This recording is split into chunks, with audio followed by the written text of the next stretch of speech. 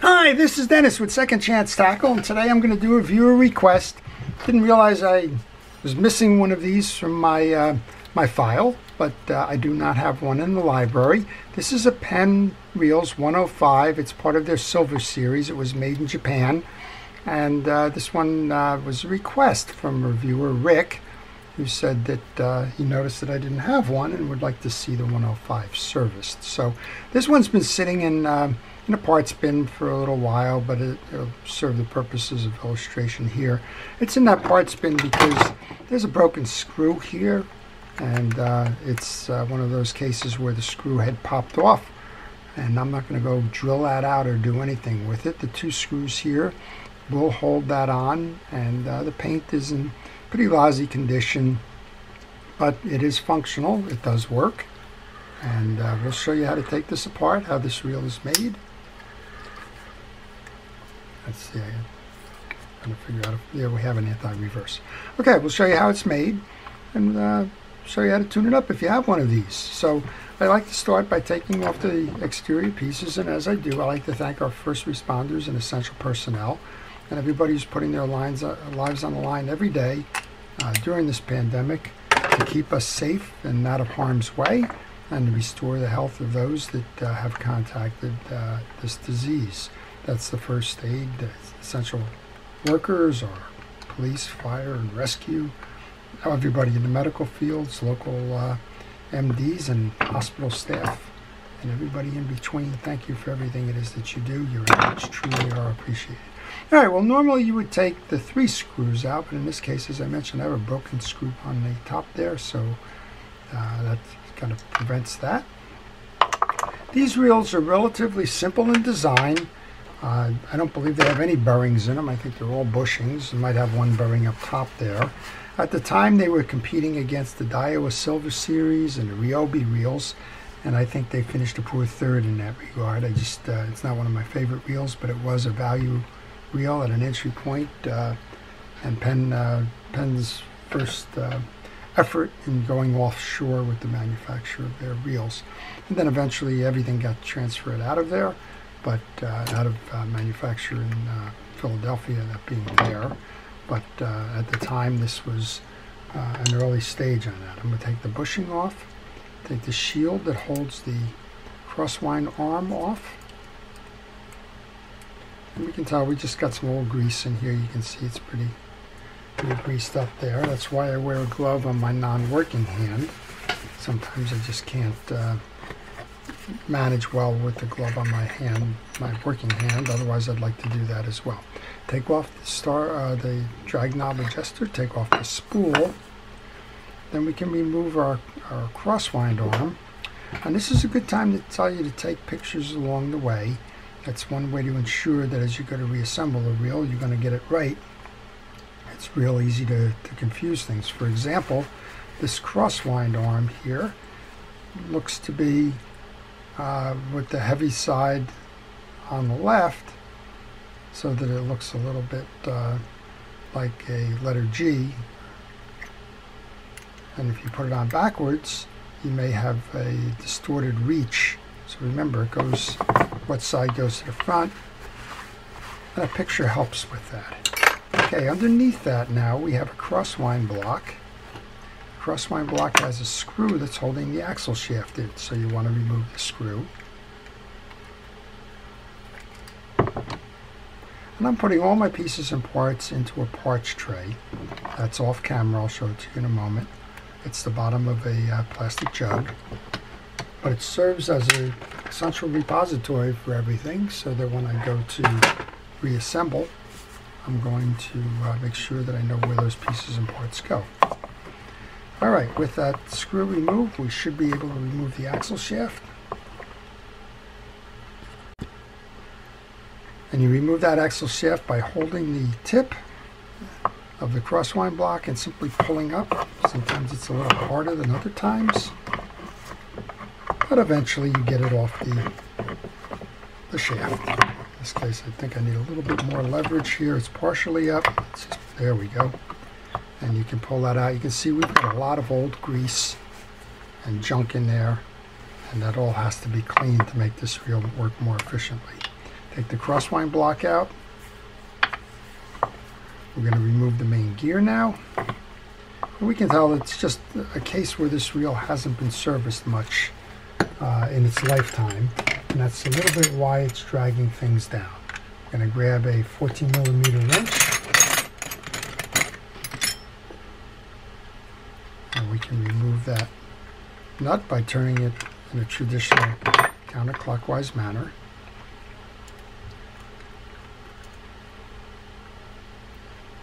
And that will help us to remove the rotor.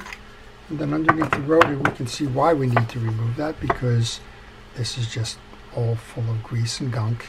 And that's part of the service, is to clean the debris, the grease and the grime and the junk, and then make sure that it gets a fresh coat of grease. If you don't go ahead and clean this, one of the problems that you run into is that the sand and salt and the like gets into this reel. And when it gets into the reel, it starts to clog it and jam it and bog down performance. All right, to remove the top segment, you have to remove this dog. This dog has a forked tongue that's a friction tongue that operates by grabbing the key ratchet here. I'll take this off and you'll see it a little bit better. Everything's full of grease in here at the moment. So this is how the assembly rides if you have this upside down or backwards or the like. Just cleaning it off. Then I'll show you how this piece works. This is your anti-reverse dog. This is your ratchet. And it simply rides by friction, so that when you're reeling, it's just going to let go, and as you go to stop, that fork is going to grab it and pull it back in. So we're just going to lay that to the side for a moment. And I want to get to the collar here to pull that out. Again, I don't believe this is a ball bearing reel. We're going to find out. It's been a while since I've done one of these. So we're going to remove the 3 screws. Now you're going to notice this is a good place to take pictures, because the collar on this is not a round circle collar that's going to fit in any direction. There's an indentation on the one side where that anti-reverse works. And you need to make sure that you take a picture here so that you know the clearance on this one, right there, goes to the inside. All right, there's a collar that's on top of the gear, and the whole gear will come out once you do that, and then we can just do a little bit more cleaning here. To clean this reel, I generally use penetrating oil. In this case, I'm using WD-40, but brands don't matter to me in penetrating oil. I think that from a degreasing standpoint, they all do a pretty good job of that. And it just so happens that, I guess, whatever store I was in, when I needed a container of penetrating oil, happened to be selling WD-40, and so I was using that today. Alright, so we're going to use the penetrating oil, we're going to use some cotton swabs, we're going to use a little bit of elbow grease, and we're going to make sure that that assembly is all clean there. There's a collar that goes on here that should be able to pull off, just like that. Here's the orientation we were talking about on that, and we do have a ball bearing on this reel. So we're going to take that ball bearing off. There should be a shim washer maybe underneath. And we're doing that so that we can clean the teeth of this pinion gear. I'm going to use a hard brush for that. I'm going to wipe all of that down. I want to make sure that the old grease comes out of a channel. And yes, I have it on a paper towel here because I want to, on the downward stroke, I'm wiping that brush into the towel so that I don't carry the old grease up. I can do it again. Once you're done with that, check the teeth, make sure that they're all uniform, that there's no bends in them or cracks or chips or anything. If you had really stubborn grease, go ahead and use a pick and kind of run it through the channels to get rid of that. But in this case, that's fine. I'm going to use a fishing reel grease. I'm going to use Penn Precision Reel Grease for this, not because it's a Penn reel, but because it's a fishing reel grease.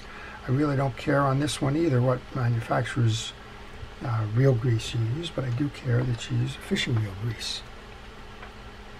The other greases are not necessarily manufactured for marine use and water repellency and all that sort of stuff. And there's no reason why you would want to use a general grease when there's a lot of good fishing reel greases on the marketplace that are designed just with that purpose in mind. Okay, I'm going to put that bearing back on. There is access below on the bearing. I'm going to use some fishing reel oil in this case. I'm using an aftermarket fishing reel oil called Reel X there. I'm going to put the assembly back into our case now. I'm going to grab our collar, and remember that there's a indentation over by the dog, so I'm going to make sure that we put that on properly. So if you like to see about reel repair, if you're thinking of working on any of your reels, if you like to learn about fishing reels in general, and if you just kind of have a curiosity about how reels are made, who the manufacturers were, when the reels were made and the like, well then I would ask you to subscribe to my channel. I kind of cover all of that. I've been doing reels for a long time now, and I've learned a lot, and I'm trying to pass what I've learned along to everybody in these YouTube videos. And if you like that, please subscribe. If you have a question about a particular fishing reel, maybe you have one that you own and you're just curious about the reel, or maybe you're working on it and you ran into a problem or a snag, well then go ahead and leave that in the comment section. I'll try and get you back on track if I can, or answer your questions about something in general knowledge.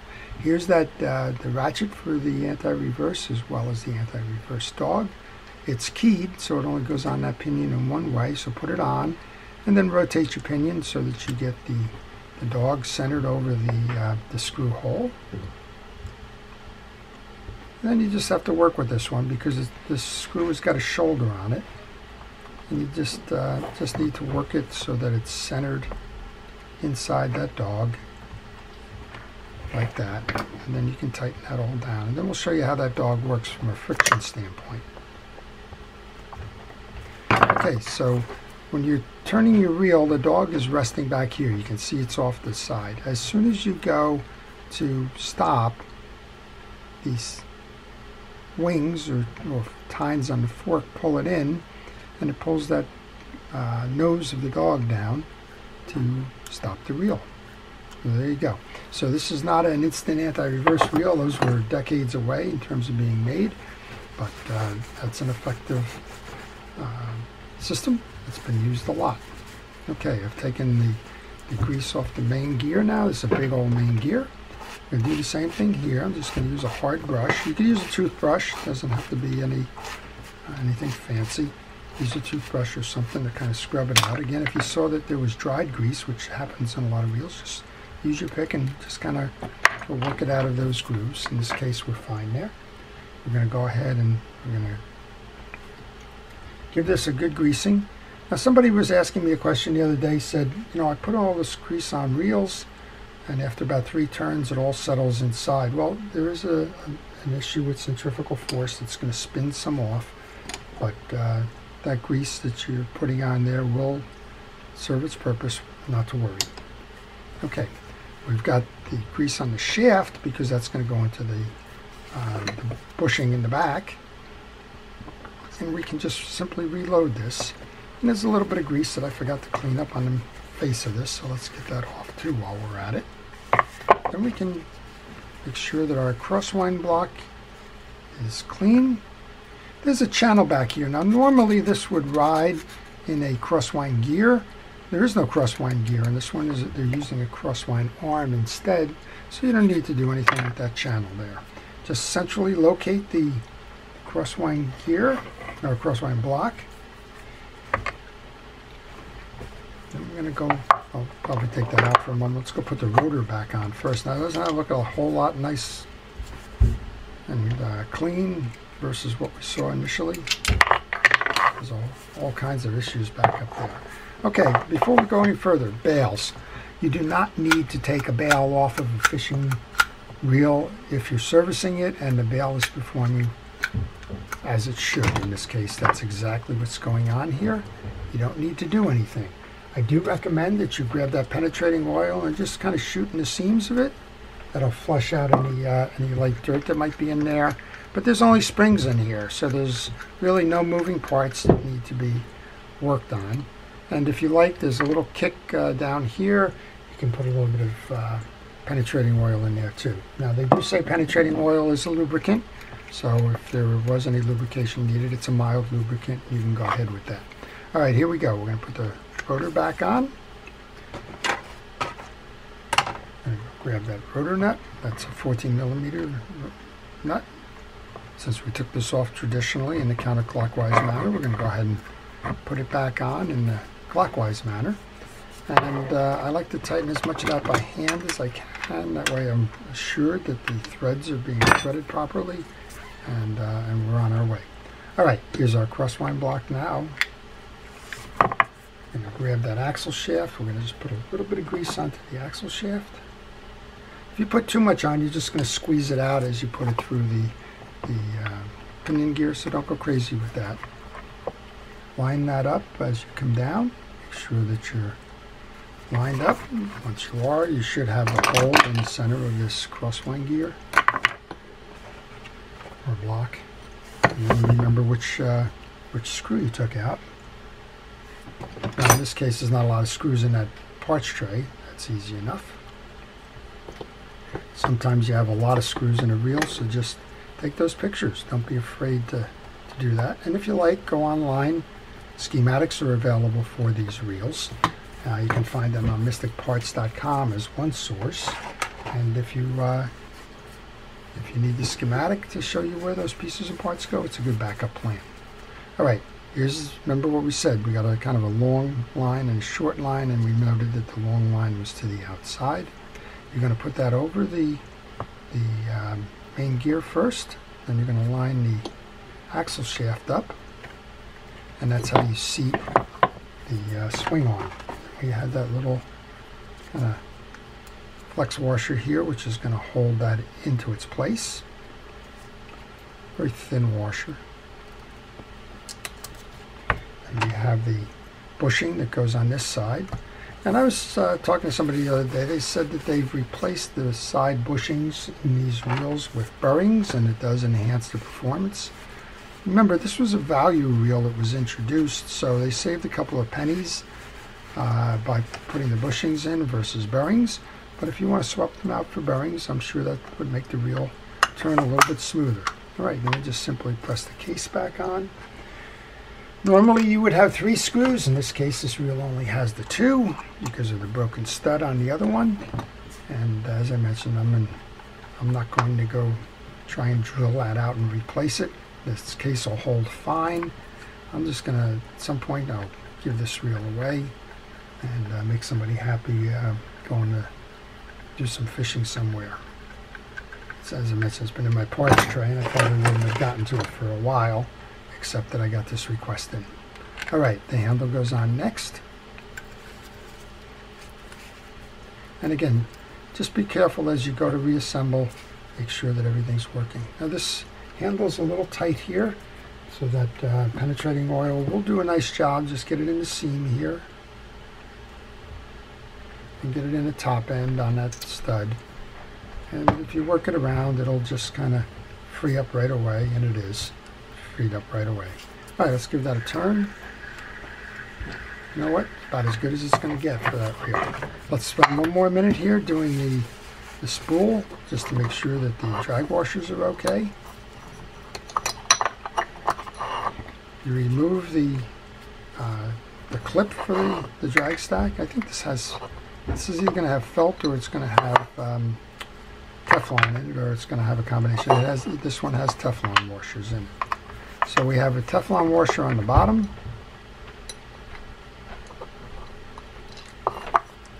That seats in the reel seat.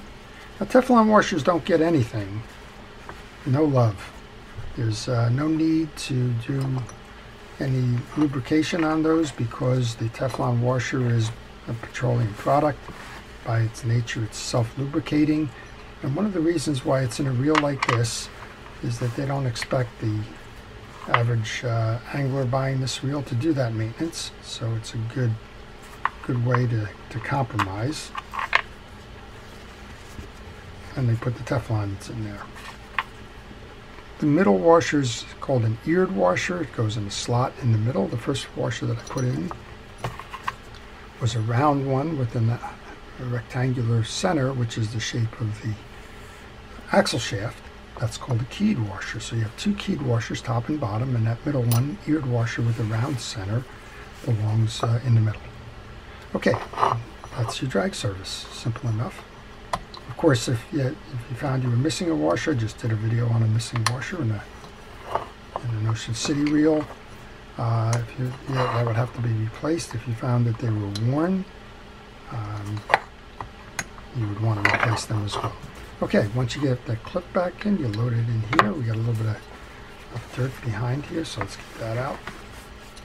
These washers should be serviced every time you service a reel, because these top drag systems take the brunt of the water coming in. As you're reeling the line's coming down, it's wet, it's throwing the water off, and even though they have a good button on this one, a lot of your spinning reels have buttons that leave a lip on that spool, and that water just drains right to the drag washers. Yep, totally tight. There you go. Penn Reels 105, made in Japan, circa 1970s, and this one's ready to go fishing. It's unfortunate that it's missing a screw, but that's not holding anybody back, and this one can go fishing tomorrow. So I hope you've enjoyed that. If you did, please like it. If you want to see more, please subscribe. If you have a reel that needs to be repaired, if you send me a note on the business card email that follows, I'll be happy to provide you with repair information. This is Dennis with Second Chance Tackle. Hoping you have a great day. Please stay well, stay fishing, and stay watching.